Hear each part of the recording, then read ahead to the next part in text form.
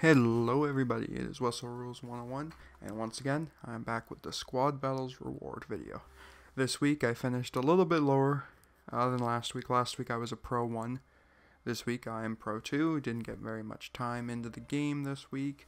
It happens, but we've still got some decent rewards, so let's pick them up. So week 3, season 3, I guess they're calling them seasons, so I guess I'll start calling them seasons too. So first off, 10,000 coins. You know, I think I may have played like 6, 7 of the games, but you know, 10,000 coins, it's nothing to scoff at, you know. That can really help your team. So we get 3 of the premium packs, which are the 7.5Ks in the store. And then we get 2 player premiums. And those were 10 all gold players, 280 plus. So I got Team of the Week Barzell and a Steven Stamkos out of these 2 packs. 2 of them last week along with 1 mega pack. In total, I think I sold that Barzell for like 50k. And then the Stamkoses, I combined them for like 50k as well. So I 100k off of what I got. So pretty good for just playing offline games. So we'll start with the worst packs out of the bunch, and we'll do premium packs, not premium players. So first one opening. So this one has consumable items too, because it's just one of those standard store packs. We get Alright,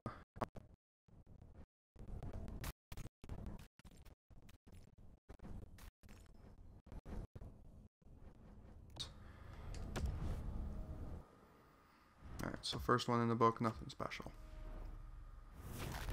Alright, second one. Let's see if we can get anything better here. We get a diving dab celebration. Benning, Viega. Feel like that might be it for our good Grace, whatever it's supposed to be pronounced as. So nothing over 80 yet, if I'm not mistaken, which can't expect too much out of the premium packs there. Not meant to give you something amazing every time, but maybe in this last one we might be able to get something. No. Alright. So premium packs in the books, nothing special in any of them. The premium players packs, these are going to be where we get our good items, hopefully. It's going to be hard to top what we got last week, but you never know. Odds might be in my favor. Okay, so we have not hit an 80 overall yet. So our first one is a Patrick Laine. I already have him.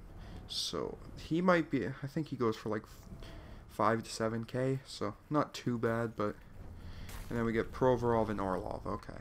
So Laine was our big pull out of that pack. Not horrible, not the best either. So let's get something good out of this one. Let's get an 84 plus. Alright. Hagelin. Who was our first one again? Tyler Johnson. Couldn't remember that. Gabriel Landeskog, okay. Just like Laine, doesn't go for too much, but it's not bad. I think that's gonna do it. So, pretty disappointing week in terms of the cards we got for our rewards, but you can't get a good set of packs every week. You know, gotta have the lows to get the highs. So, guess to 4 minutes in, guess I'll quickly show off the team. Right now I have loans on top line. If I get them, I use them, especially if they're the 5-day left ones. So still got Ovechkin, Eichel, Bergeron, Matthews, Verona, who's now an 84 with the October change, Sagan, and then I have a Laine that I purchased, Lindholm, Couturier, and Malkin. And then there we go. On defense, we have Huddy, Carlson, Subban, Dahlin, Shabbat, and Bufflin. And then for goalies, I have Price and Burke right now. So as you can see across the bottom, I have net, front presence, blue line, X Factor, and arm day. And I'm only 1 point off one-time efficiency. So if I could have got the gold coach in one of those packs, that would have been nice. But because it's not worth purchasing him.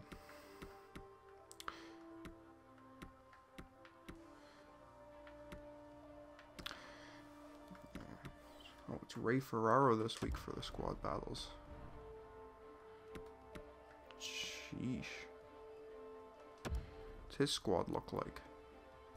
Bet you he paid. Oh, okay, Ray.